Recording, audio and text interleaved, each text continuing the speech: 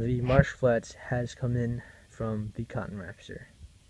I'm just going to make this quick video to show what came in, and also I would like to thank everybody who supported me, especially the Lengthy Emmett, just making sure that everything went well.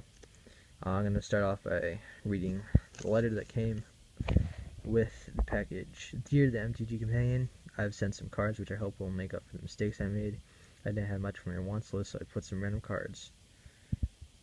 Hope you understand that my intent was never to scam you, and believe it or not, 2 pieces of mail never made it to you. You were right in part in your video that I went around in circles, but I have been busy, which is not a good excuse. Sorry guys. Sincerely, Alexander, also known as the Cotton Rapster. P.S.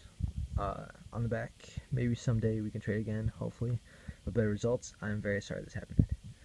So, just to clarify, Cotton Rapster is not an unsafe trader, meaning that he's not going to scam you. I had to make the video as it was because nothing was happening, something needed to happen to the situation. But it was just a bad trader review in my experience and what happened. But in response, just P.S. I actually have a Mox Opal. From what I understand, is what you need to complete a deck. So I had no problem with trading with you again, Cotton Rapster. So maybe we can work something out. That would be awesome. I'm going to, well, don't want to give you a sneak peek. Going to show you guys what he sent. And I was expecting some good extras just because of what happened, but he went like far and beyond. So, Marsh Flats. So happy to get this. Thank you so much.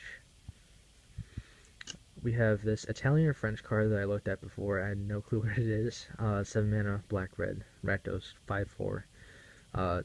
Please let me know, Cotton Rapster, what this is. I don't know how else to find out. Very interested to know what that is. Isolated Chapel, very cool. Blinkmoth Nexus, awesome.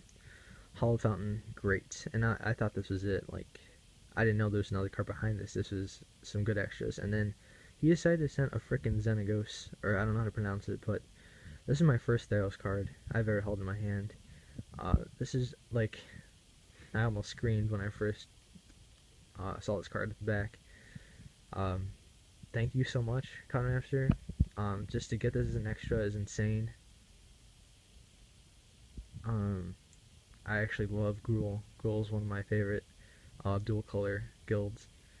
So to actually get this as my first Theros card is just freaking insane. I actually might think of making a Gruul standard deck now with Domi Raiden and all that stuff, just because I have one. But it's a good start. So let's just move on from everything that's happened. I think that's the best way to end this whole shenanigan. But everything came in great, and extras, additional. So Cotton Rapster stuff has come in. Thank you everybody for watching and supporting. MTG Companion, signing out.